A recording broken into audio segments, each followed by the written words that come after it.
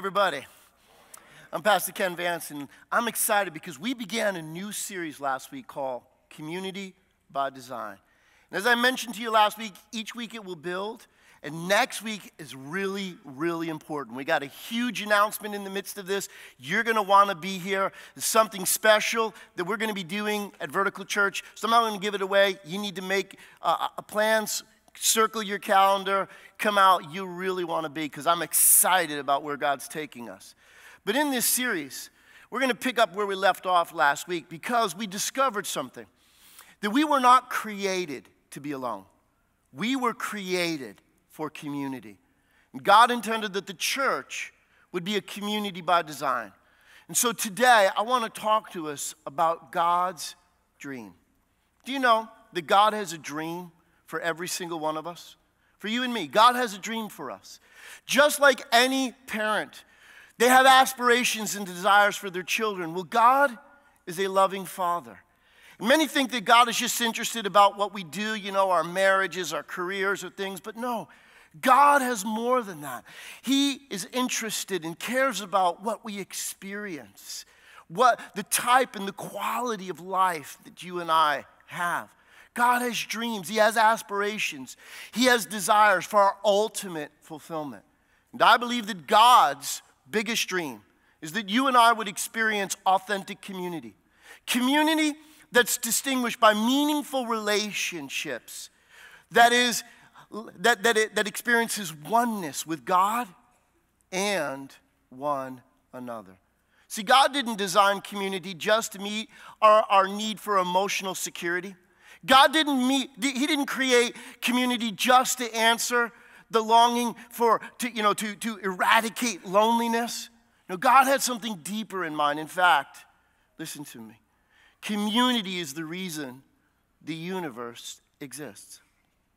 Community is the reason the universe exists. Listen to this. Dallas Willard, who is a professor and theologian, Dallas Willard said this: God's aim in human history is the creation of an inclusive community of loving persons, with himself included as its primary sustainer and most glorious inhabitant. When you read the Bible from cover to cover, you realize God had a dream, and his dream is ultimately fulfilled, because when you get a picture of heaven, what you understand is this, that God is in the midst of her. God is all in all. And you and I were designed by God to experience community with him and with one another. Which is why Jesus taught us to pray that his will be done on earth as it is in heaven. Jesus, if you have a Bible this morning, turn to the book of John, chapter 17. This is so awesome and so encouraging. As you're turning there, listen, the Gospel of John. You need a Bible reading, listen, all you have to do, find the New Testament. It's the fourth one in. And the New Testament starts with 4 stories of the life of Jesus, written by eyewitnesses, written by people that were contemporaries to Jesus. And John, Jesus' probably closest human companion on earth. The Apostle John gives us this understanding that at Jesus' most trying moment, Jesus has, listen, a dying request. When you find John 17, what we're about to look at is Jesus' final prayer.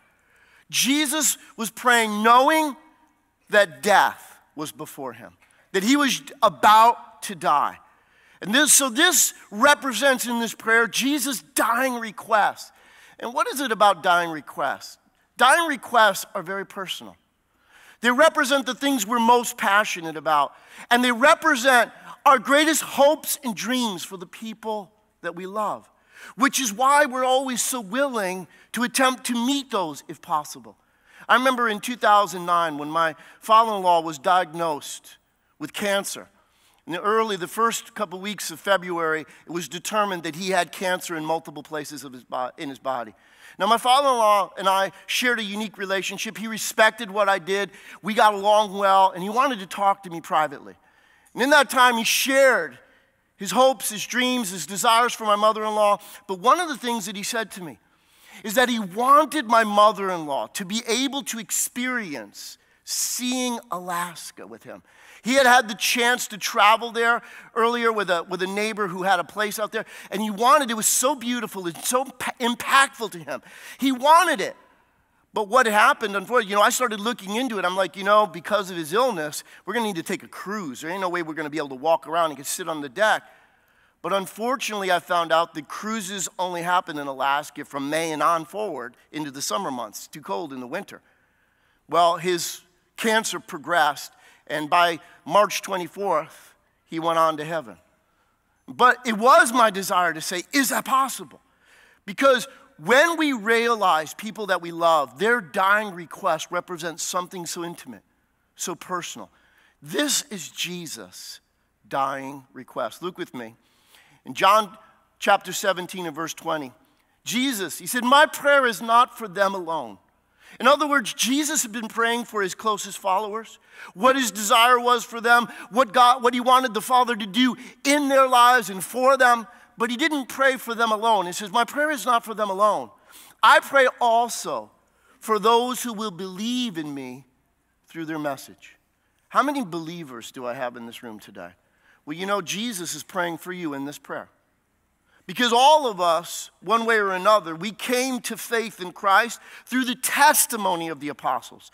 Because of his closest followers, they recorded the events. They told the story. Others believed because they had seen and heard.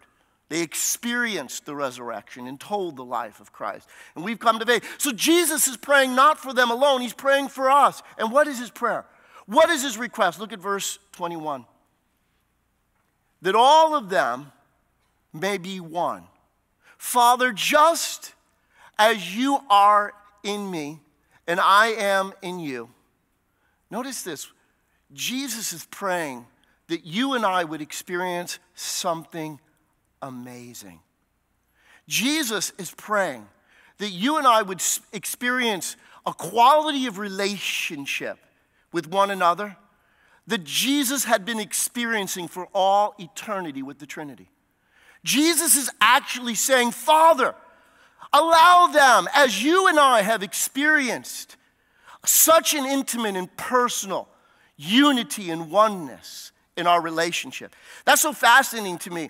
When you read, he said, in the beginning was the Word, and the Word was with God. The word with in Greek is the word pros, and it literally means to face.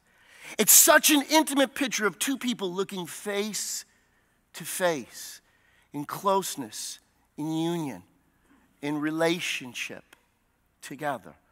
Jesus prayed here again that they would be one, Father, just as you are in me and I am in you. May they also be in us so that the world may believe that you have sent me. So Jesus' prayer is that we would experience relationship with God and one another that was like the relationship he had known for all eternity. That's fascinating. That's powerful. That's what God designed you and I to experience. That's God's will. So therefore, you and I need to recognize this. Community was so important to God because before there was anything created, God experienced and had been experiencing for eternity perfect community, perfect fellowship, perfect oneness in the Trinity. So for us to understand community from the heart of God, because God didn't create man because he was bored. God didn't create man because he was lonely. The ancient ideas of the gods is that, somehow man was just a lackey. They were made for the entertainment of the gods, kind of had to do their dirty work, kind of bring them food and all the rest of this stuff. No, when you get the picture of the God of the Bible created man because he wanted him to experience something that God had been experiencing for all eternity. It was so good. God didn't want to keep it to himself, so he created people to share it with. And therefore, it is important for you and I to understand community. It is rooted in the doctrine of the Trinity. Now, the doctrine of the Trinity, people will immediately say, well, you know, the word Trinity doesn't exist in the Bible. And the doctrine of the Trinity is one of the most challenging ones for the church sometimes to try to communicate. And people use illustrations and say, you know, the Trinity is like an egg. You know, there's the shell, there's the white, there's the yolk, 3 in 1, you know. Or they say, oh, community is like water. Water can be solid, liquid, or gas. And they come up with all these things. And there are points that are important because when people deny the idea of the Trinity, because, you know, how can God be one and yet 3 persons? That doesn't make sense because intellectually we're finite. And we're trying to comprehend the infinite of God. But let me tell you this. The Bible says God has clearly revealed himself through the things which he created, which is fascinating to me. Think about this for a moment. What God created was space, time, and matter, right? All the materiality that we intersect with, that's what science studies, right? Space, time, and matter. Isn't it amazing that it's 3? And to each one, time. Time exists in past, present, and future, but it is all just one time, right? To space, it exists in length, depth, and width, but it's just one space, right? And matter is energy, motion, and phenomena, but it's just one matter, right? In fact, what's the building block of all materiality? It's an atom, right? And when you look at an atom is made up of neutron, proton, and an electron. And if you look at, see, because God's signature is on creation, but people say, well, that's typical. It's hard to understand, but listen to me. Early church fathers, the first followers of Christ, never attempted to explain the Trinity in scientific forms. I believe they have their part. I use that at times, especially when people deny these ends. I say, well, how do you explain creation? It is all over it. God's signature is on everything he created. Even we need water, right? And what's water? Water is H2O, right? It's God in everything God created. It's there, but listen to me. When the early church explained the Trinity, they explained it this way: Father, Son, and Holy Spirit. 3 divine persons, one God. The perfect oneness, perfect unity, perfect harmony. 3 yet one. So when you attempt to understand community, God has experienced community through all eternity. Community is rooted in the very nature of who God is. God was experiencing it for eternity, and he invited us in. In fact, if you're taking notes, listen. Community is an invitation.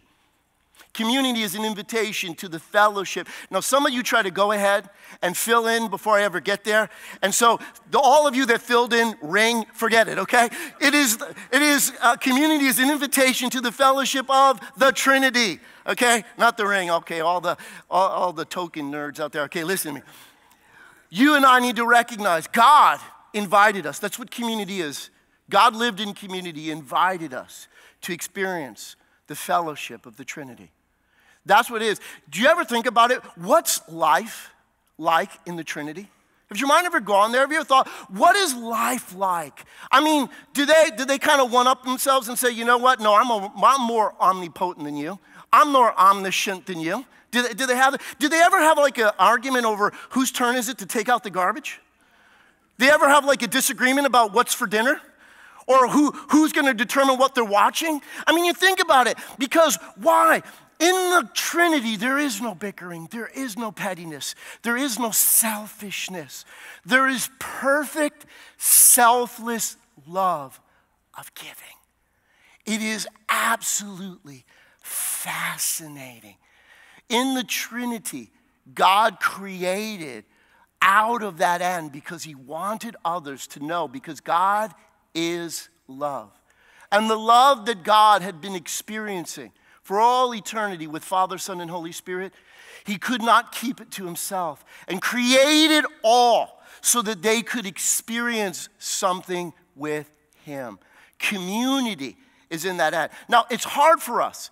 Again, we're thinking about it in terms of God, but when you think about human connection for a moment, because so often our human connections are marred by sin.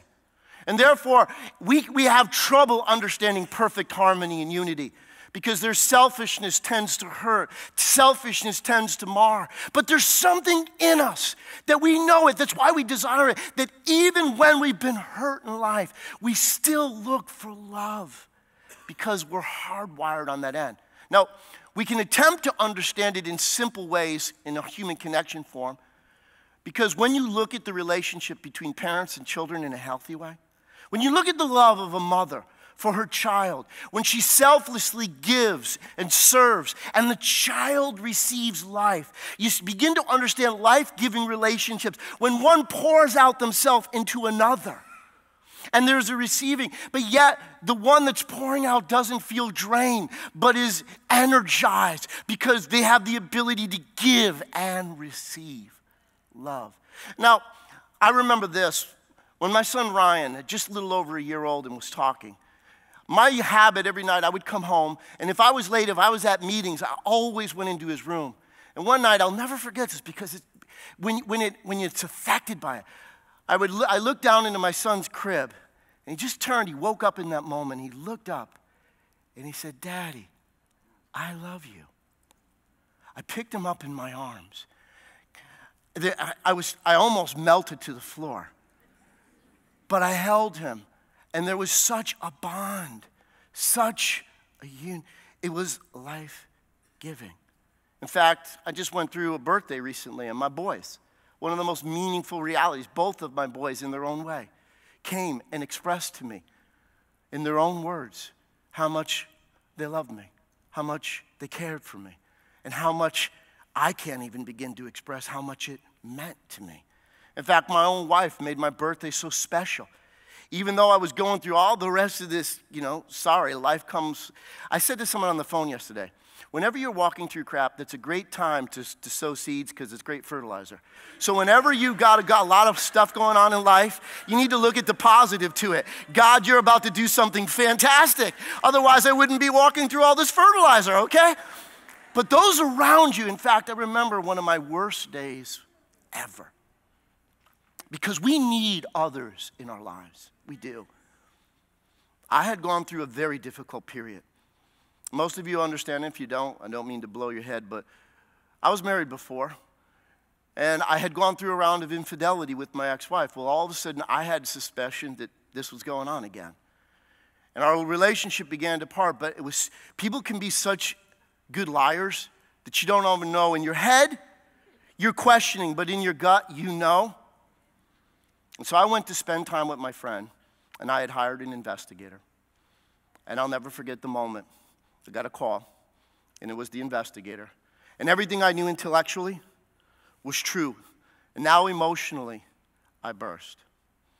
Everything in me, it felt like a dam came down, and my emotions exploded. If I were to try to explain to you, it'd be like my world was a sandcastle, and all of a sudden, a wave came in and tempted to wash it all out. But my best friend is not my best friend for no reason. My best friend held me as I broke and cried and gushed, and all of my inner guts were flowing out. But in that time, he assured me that it's gonna be all right.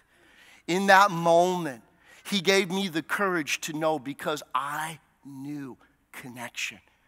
My friend was more life to me than I can begin to understand. We need others. We need one another. You cannot control what life brings your way.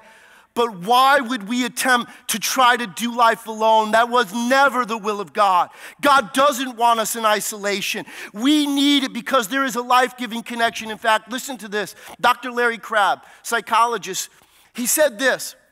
As a Christian clinical psychologist, said this. When two people connect, when their beings intersect as closely as two bodies in intercourse, something is poured out of one and into the other that has the power to, listen, has the power to heal the soul of its deepest wounds and restore it to health. The one who receives and experiences the joy of being healed, the one who gives knows the even greater joy of being used to heal. And he went on to say, something good is in the heart of each of God's children that is more powerful than anything bad. It's there, waiting to be released to work its magic. That's why God wants us to step out of the shadows. That's why God wants us to connect, because there are going to be times when I need you, and there's going to be times when you need me. And we need to humble ourselves and admit that's just so. Because the fact is, God created us in these ends. And I know some of you question and say, I get it. Because you say, Pastor Ken, you don't realize I've been hurt in life. I don't know if I can trust. Well, I've been there. Trust me. Okay, I grew up in a home. Okay, my mom died when I was 8. My dad and I had no connection. He made me feel like I was nothing. I went into it, my very first girlfriend, I'm 16 years old. What do I know about love? Okay, but I thought I was in love. And my girlfriend, the one that I finally gave my heart to, left me, didn't even have the courage to tell me, and started going out with one of my best friends. Okay? I went through, as you already heard, craziness in marriage. And my former predecessor, my closest friend, my leader for years, I loved him dearly, but we just had this thing where it was difficult. So have you been hurt? Yes, but listen to me. It's still worth it. Because God has something. It's why people can go through the worst divorces in the world and still think about getting married again.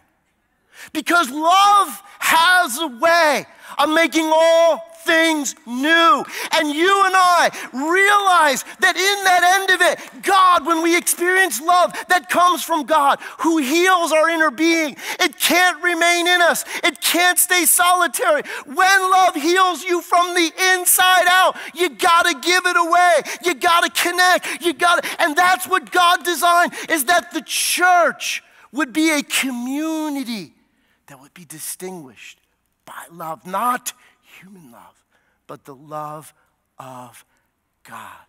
See, it's only understood when you and I attempt to grasp the life of the Trinity. What is life in the Trinity like? Well, it's amazing when you look at the pages of Scripture, what you discover. The Trinity, they're a mutual admiration society.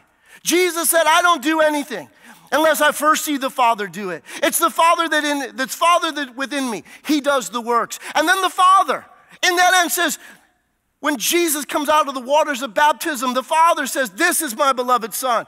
Listen to him. He doesn't say, listen to me also. He says, listen to him. The Father exalts Jesus and gives him a name above every name. That would mean God's own name himself. Therefore, Jesus, there's this admiration. And then the Holy Spirit, the Spirit of God comes. He comes to glorify Christ. The Bible says of the Holy Spirit that he will not speak of himself, but what he hears, that will he speak. It's so amazing that the Trinity is constantly deferring and pointing to the other and saying, look at him, listen to him. And they're so in love, they're so in delight, they're so enamored with one another that they seek to lift up, to build up, to encourage, to support the other. And they're constantly pointing at the other, and the other is pointing at them. There is this absolute giving in that end. Listen to this. Miroslav Volk, he's a theologian. He said this: the life of God is a life of selfless giving and other receiving love. The term mutual indwelling, Jesus said the Father dwells in me and I dwell in him. Mutual indwelling, in Greek, they attempted to put a word to define it. We get our English word from the Greek word, choreography. You ever see true choreography? Whether it's in breakdancing, which I like, or if synchronized swimming or ballet, or my wife loves the Rockettes. Do you ever see multiples absolutely synchronized in their dancing, where you can look at one and you've seen them all? Because they're all doing the exact same thing. Unity, oneness. That's the dance of the Trinity. When you've seen one, you've seen them all. There is total. Because why? If you're taking notes with me, when you look at life in the Trinity, the first reality, as you discover, is this, is deference. Life in the Trinity is defined by what? It's defined by number one, deference. Deference, well, you say, well, that's not a word we use all that often, but it means to defer. It means to give somebody else the opportunity. And we struggle with that as humans, don't we? You know, it's my turn. No, I want to talk. But no, they're constantly deferring to one another. It's so beautiful when you watch the Holy Spirit. It's like if you were to draw a picture on a chalkboard up here, a stick picture, and that's Jesus, the Holy Spirit comes behind the chalkboard, puts his hand around and points and says, look at him, look at him. And all the rest of them are saying, look at them, look at them. Deference, this absolute, it's almost like a divine shyness. But shyness, not of timidity. Shyness, not of, well, I don't matter, I'm not important. No, it's the shyness of deference. It's humility personified. It's not important that you listen to me. Listen to him. And they're all doing it to one another. It's so awesome when you see that they have no other objective but to lift up, support, and to point to one another. That is amazing. I tried to think of a human analogy to that end. Besides John the Baptist, when we read, John the Baptist said, listen, I must decrease and he must increase. John was constantly saying, no. I'm not the Christ. I'm not the one. The one coming after me, he is greater than I. I'm not even worthy to undo his shoe latches. That's a biblical example, but I thought of it, I was trying to think of an illustration, naturally speaking, like Cyrano de Bergerac, the guy that, made the other guy look good with his words. But I thought of a modern illustration from a movie. I don't know if anybody ever saw it, but the movie Bagger Vance. This guy had gone to war, was a great golfer, came back, he lost his game, he lost his life, he lost his girl. He was washed up, and a guy came along called Bagger Vance, and he became his caddy. And basically, he gave himself, and he totally served this man and helped him to get his life back, his game back, and ultimately his girl back, and he left. And the reality of it is, how often do we see in life someone so willing to play a role that lifts up someone else and has no absolute desire to have any attention, credit, or awe? If you can even begin, because it's so hard in the human mind to conceive that, because we're so needy. We want attention. It's so hard for us, but when we are truly mature in God's love, we're so full that we aren't defined by what other people think of us. We're defined by how much of the love of God we have we can give away, because we are complete in him. Do you understand that? That's where maturity as a body comes about, when we begin to give and receive this love. So life in the Trinity is shown by deference. Number two, it's by admiration. Admiration. They're constantly building one another up. Constantly. Jesus said, the Father is greater than I. The Holy Spirit, you ever notice this? Amazing. How the Father and the Son built up the Holy Spirit. They said, you know what? All forms of sin can be forgiven against the Father and against the Son, but sin against the Holy Spirit, there is no forgiveness for. Because the Holy Trinity is so into one another, so in love with one another. They're not going to let anybody be taken for granted. So there's an admiration, and thirdly, there is a selfless giving. Selfless giving. That's what the Trinity is about. In fact, look at these words from Neil Paglianta. He's a doctor of divinity in a Bible school. He said, listen, he said, at the center of the universe is a self-giving love that is dynamic currency of the Trinitarian life of God. He goes on to say, and the persons within God exalt each other, commune with each other, defer to each other. Each person, so to speak, makes room for the other two.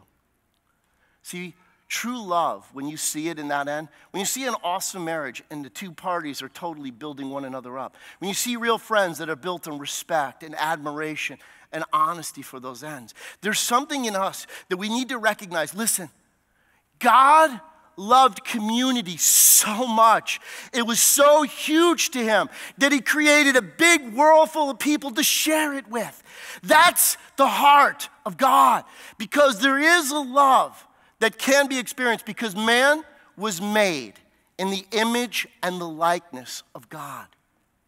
See, God said, let us see the Trinity.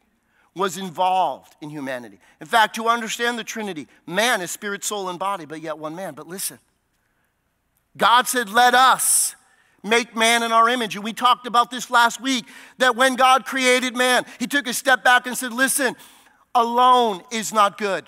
And he made another to experience life with. And here's what the scripture says, that therefore shall a man leave his father and his mother and be joined to his wife, and the two would become what? One flesh. Oneness was the means and desire of God, that we could experience a love that makes two one, because three have been one for all eternity. So it was possible. A union formed by love could make two one. In fact, Shakespeare caught this end. Listen to this.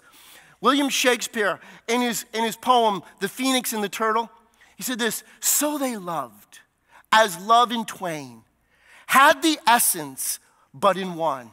Two distincts, division none, number there in love was slain.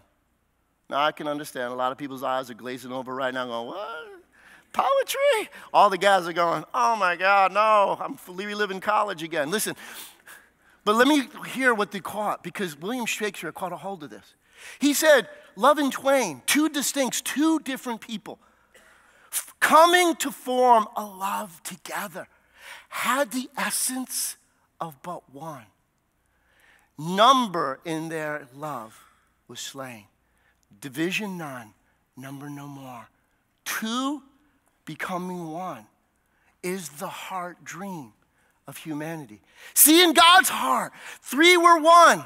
God designed that humanity would be, and the church, God designed that would be many parts, but would work as one. Oneness. In fact, if you're taking notes, listen. Community, divine community, is characterized by oneness. Divine community was characterized by oneness because God's math, according to God, in God's arithmetic scale, everything equals one. No matter how many, God works to bring all things to equal one. That's what God has been after.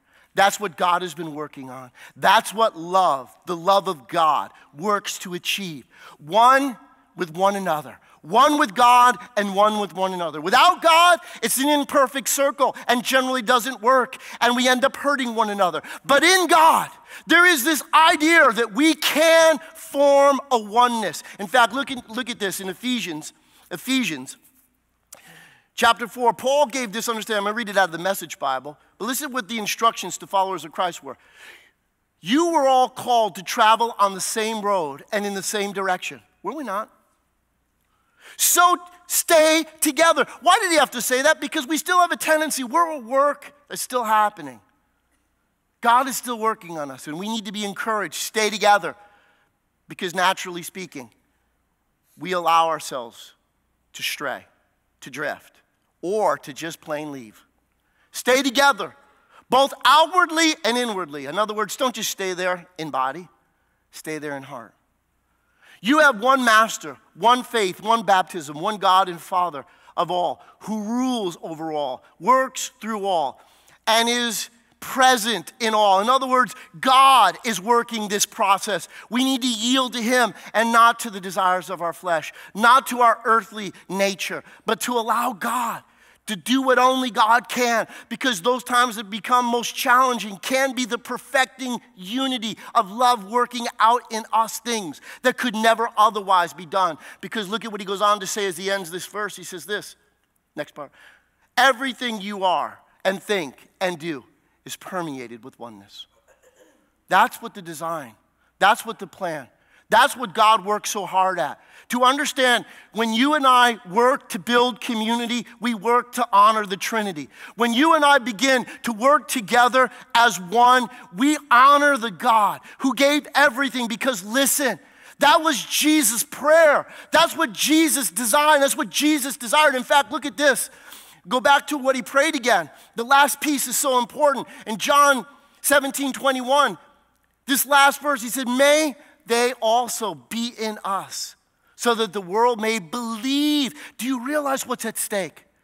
Jesus was praying that this community, that this fellowship, that this community by design, one established in love, oneness with God and one another. He said that they would also, that the world may believe that you sent me. In other words, let that sink in for a moment.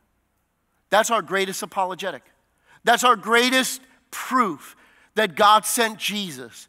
That we who can be so ornery, we who can be so touchy, so easily offended, that we would allow the love of God to work in us, to create such a unity, such a mutually satisfying and fulfilling community of people that it would create the thirst of the world around us to want in, to be a part of it, to recognize God has to be in that. God has to be a part of that, because that doesn't happen like that. Anywhere else I see that there is a love, a loyalty, a devotion among the heart of the people that are following, that when there's a community marked in that fashion, that it creates in others a design and a desire. Because listen, it was not Jesus' wishful thought. It was his ultimate desire when he prayed. And he and the Trinity themselves gave everything for this to be possible. Jesus gave his life. He sacrificed. He died. He paid the ultimate price. The Father gave and allowed his Son to go through the most intense agony. If you're a parent, you realize this. When you watch your children suffer, you wish you could exchange places with them. Do you think that the Father in heaven didn't think anything different on that time? They all sacrificed. In fact, the Holy Spirit sacrificed that he was willing to leave heaven and live here on earth inside of human beings that would grieve him, that would ignore him, that would quench him. And allow human beings to treat him so badly, but yet he's committed because his love is to make this possible. This is the dream of God. And if this is the heart of God, should we not fight for community? Should we not be about doing everything in our power to make this a possibility? Because when we are a community by design, listen, when we are a community that's distinguished, experiencing divine community is to know that, listen, number one, the joy of belonging. Don't we all want to belong? Don't we all want to go somewhere where everybody knows your name? Yeah, we got the right spirit in this place. Okay, listen, the joy of belonging. When you know, and that should be what the church is about, because guess what? None of us deserve to be here. Nobody earned their way in. We were all undeserving. We heard a good news message that grace was extended, that God loved us despite our failures, despite our shortcomings, and he accepted us in the beloved. Why should we not readily be accepting all who walk in the door? Because God took us with all our flaws, with all our failures, with all our shortcomings, and he didn't kick us to the curb and say, wait till you get your act together. Why would we as human beings ever treat other people in that way? That's not what the church was intended by God to be. We should be about the joy of making others know they belong, that they are deserved to be here. Because why? None of us deserved it. God freely gave it. And what we have freely received, we should be freely willing to give. Listen, the joy of belonging. Secondly, the delight of being known and loved. That means, you know what? We need to go out of our way, learn people's names, hear their stories. One of the things I love when we do small group, Cal and I in our home, when you hear the stories of other people, every time I walk away listening to somebody's story, it always makes me love and respect them more than I thought I did before. When I realize the challenges they've come through in life, the difficulties they've encountered, you begin to recognize you can delight in being known and loved. That's our challenge. See, you're sitting waiting for somebody else to do it to you. Why don't you go out of your way and allow it to be, hey, I don't know your name. Can you tell me your name? Can we have a cup of coffee? Can we talk for a moment and get to know somebody and then remember it next week? Oh, wow, now you're asking a lot, Pastor Ken. Write it on your hand. Hopefully write it on your heart. But listen, go out of your way. Get to know other people. Know their name. And love people. Thirdly, listen. Opportunity of giving and growing. Because when we give and extend ourselves, we grow. And we have opportunity. That's why you can serve on the Dream Team. That's why you can do outreach. All these opportunities right here at church, you can serve others because love grows when it's given away. I know that doesn't seem intuitive, but it is true that the more you exercise, the more you give, the more you receive. And the more you give of God's love, the more God's love grows inside of you. It doesn't matter how it's received by the people that you're giving it to. When you're willing for God's sake to give it, it grows in you. And so we grow in those opportunities. And lastly, listen, the safety of finding a true home. Isn't that what everybody wants? That's what the house of God was intended. That's why the church, one of the names was called the house of God. Not only the building, it's the realization that you were welcome into the family of God. God went out of his way. He opened the door wide. He's welcomed the whole world to come in. And as many as received him, Jesus, to those he gives the right, the privilege, and the power to become children of God. The fact is, God has made the opportunity available. There's a place to come home to. God has been calling. God has been inviting. God has been seeking, and hopefully you've been working with them and inviting them to come because they're welcome. There's a place, there's a safety to know that there's a true home that you and I belong in, and it's available to whosoever will. So listen to me as we close. Listen. Are you working to keep unity? Are you working to build community? Are you sitting back? Are you waiting for someone else? Or are you cooperating with God? God gave everything. This is the heart of God. We honor God. We honor the Trinity when we go out of our way to be one with God's desire. Oneness with him and oneness with one another. You can't have it one way. It's not one with God and forget everybody else. Because selfish love corrupts. But when you become so secure in the love of God and who you are to God, you can extend yourself. Because hurting people, yes, sometimes hurt others, but you can be a part of that healing process. That you can grow a little, mature a little, love a little bit more than is convenient to love, and go out of your way to extend and watch healing, watch power, watch God. As it says, one of my favorite Broadway shows of all time, Les Miserables, there's a line in it that says, to love someone is to see the face of God. If God, and he is love, then every time you extend love, you see God in action. Every time you yield to love, you're allowing God to work in you. Every time when you're willing to work for community, when you're willing to give yourself, here it is, my friends, it's possible. Do you think Jesus would pray for something that was impossible to happen? What's impossible with man is in truth possible with God. We can be distinguished as a community like that. We can become a community by design. We can allow relationships and community to form that are not shallow, that are not inconsequential, that are not just surface level. We can allow true community to build meaningful relationships where we give and receive. Oneness with God and one another. It's possible. So how about it? Let's make it happen. Let's let Vertical Church be a place that's distinguished as Jesus said it should be. That those people over there, they love one another. And when you go over there, they make you feel like you're a part of that community. They make you feel like even though I've been far away, I belong. I should be there. What happens, my friends, if you and I were to have the courage to venture out and allow that to be our number one focus? Number one, you'd be in the heart of God. You'd be in sync with your Father in heaven.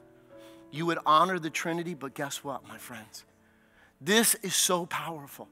We would be communicating to a world that desperately needs Jesus. That Jesus is the answer for society. They will know that the Father sent Jesus. How? By the love and unity and community that we allow God to form in our midst. There's no more important matter we could be about than that. Bow your heads and close your eyes. Let me pray for us today. Father, give us the courage and the boldness today to not go away from this message and go, oh, that was nice, let's move on to something else. But let our hearts grasp the importance of this. Let us hear the voice of Jesus in his prayer, his desperate cry that we would be one and experience the quality of relationship with one another.